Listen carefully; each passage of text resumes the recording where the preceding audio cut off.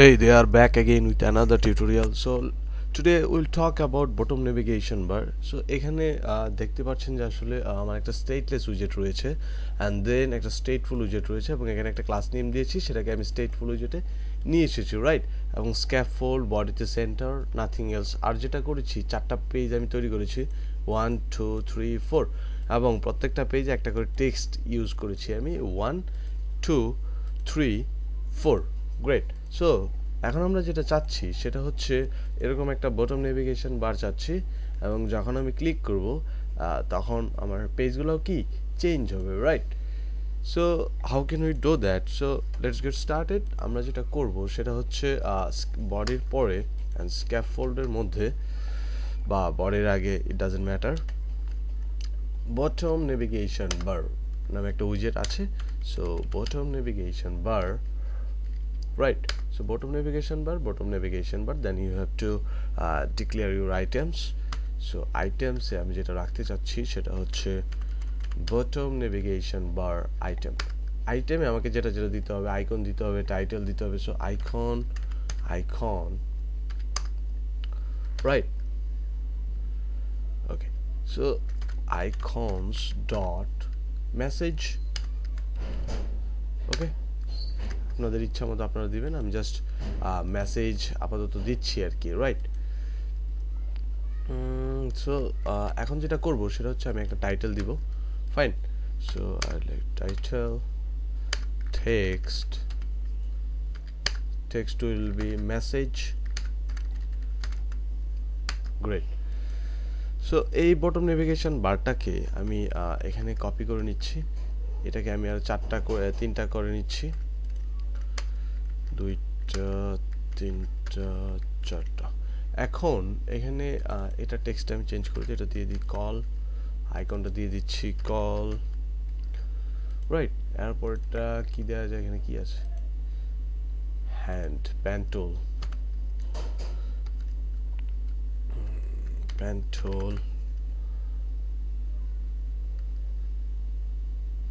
So আইকনটা হয়ে যাবে আমার pan tool, right?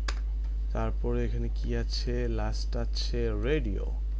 So text will be radio and the icon should be radio, fine. So এখানে আমি যেটা করেছি, আমি একটা বটম নেভিগেশন বার নিয়েছি, অ্যান্ড দেন বটম নেভিগেশন বার আবার আমাকে আইটেমস এর মধ্যে আমি বটম নেভিগেশন বার আইটেম নিয়েছি এবং এর মধ্যে আইকন, টেক্সট এগুলো ডিক্লেয়ার করে দিয়ে দিয়েছি, রাইট? সো এখন যদি আমি আমার এটাকে যদি আমি এখন একটা কালার দেই, আচ্ছা ফাইন, কালারটা আমি পরে দিচ্ছি। আমি যেটা করব ওই সেটাকে রিস্টার্ট দিব আমার অ্যাপটাকে, ফাইন। সো রিস্টার্ট হচ্ছে, এখন রিস্টার্ট হচ্ছে। সো আমার অ্যাপটা রিস্টার্ট হয়ে গিয়েছে এবং কিছুই নেই, রাইট? আসলে ইনিশিয়ালি কিন্তু এখানে সবকিছু সাদা আসতেছে, রাইট? কিছু দেখা যাচ্ছে না। সো আমি যেটা করব, এখানে যদি আমি একটা ব্যাকগ্রাউন্ড কালার দিয়ে দেই, কালার্স ডট সাপোজ দিয়ে দিলাম একটা, ফাইন, এটাই দিলাম, right?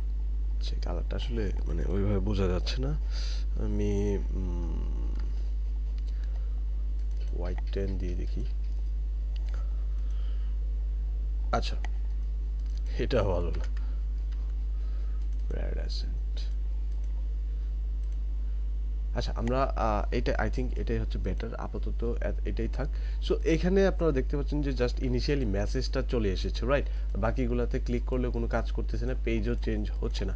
So how can we do that? এখন আমরা যেটা করব, আমি এখানে একটা ভেরিয়েবল তৈরি করে নিই কারেন্ট ইন্ডেক্স নামে। Current index is equal to 0 দিয়ে দিচ্ছি। সো এখন আমি যেটা করব সেটা হচ্ছে current index is equal to current index, fine. So এতটুকু আমার ঠিক আছে, সবই ঠিক আছে। এখন আমি যেটা করব সেটা হচ্ছে আমার যে আইটেমসটা আছে, আইটেম শুরু হয়েছে এখানে, শেষ হয়েছে এখানে। সো আইটেমসের পরে বা আগে আপনি অন টেপ নামে একটা অ্যাট্রিবিউট পাবেন, রাইট? সো অন টেপে আমি কি করতে চাচ্ছি, আমি করতে চাচ্ছি একটা সেট স্টেট মেথড আমি ইউজ করতে চাচ্ছি অন ট্যাপের মধ্যে, ঠিক আছে। সো সেট স্টেটে আমি যেটা করতে চাচ্ছি, আমি এখানে প্যারামিটার হিসেবে ইন্ডেক্সটা দিচ্ছি, ইন্ডেক্স নামে আমি একটা প্যারামিটার দিচ্ছি। সো এখন আমি চাচ্ছি আমার কারেন্ট ইন্ডেক্সের সমান সমান কি যেন হয়ে যায়, ইন্ডেক্স হয়ে যায়, রাইট। এখন যদি আমি কোডটাকে আবারও রিস্টার্ট দিই, যেহেতু এটা স্ট্যাটফুল হয়েছে, এটা স্টেট চেঞ্জ হচ্ছে, সো আমি এখানে রিস্টার্ট ইউজ করছি। সো এখন যদি আমি এখানে ক্লিক করছি, এখন কিন্তু আমার স্টেটটা চেঞ্জ হচ্ছে, রাইট। সো এটা আমি সেট স্টেট দিয়ে করেছি। এখন আমরা যেটা চাচ্ছি, আমরা প্রত্যেকটা পেজে ক্লিক করব এবং এক একটা করে প্রত্যেকটা অপশানে ক্লিক করব এবং এক একটা করে পেজ শো হবে। সো এটা আমরা যে করতে পারি সেটা হচ্ছে একটা ভেরিয়েবল তৈরি করে নিচ্ছি, pages is equal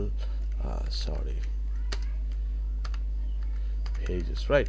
এখন আমার যে পেজগুলো রয়েছে, এই যে 1, রাইট, ক্লাসের নেম হচ্ছে 1, ক্লাস নেম 2, 3, 4, এগুলো এখানে আমি ইনিশিয়ালাইজ করব। সো 1, রাইট, 2, 3,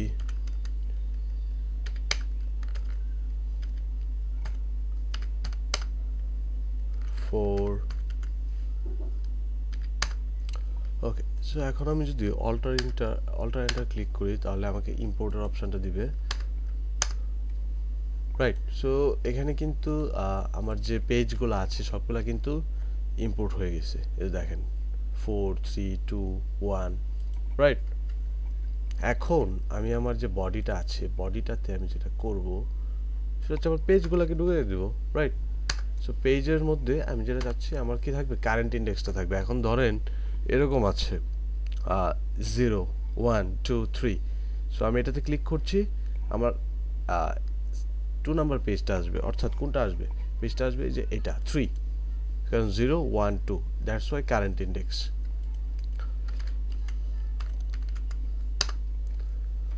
এখন যদি আমি আবার রিস্টার্ট দিই আমার অ্যাপটা,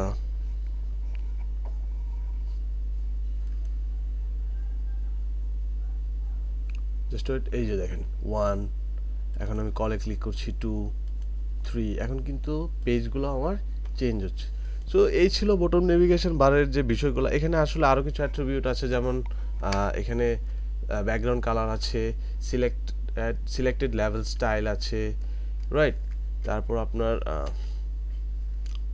কি বলে এটাকে, এই যে এখানে আইকন সাইজ আছে, তারপর টেক্সট সাইজ আছে, টেক্সট সাইজ নেই, সরি, এলিভেশন আছে, তারপর selected font size, suppose selected font size আমি দিয়ে দিলাম 40, রাইট। জাস্ট ওয়েট, আমি এখানে রিস্টার্ট দিচ্ছি আমার অ্যাপটি।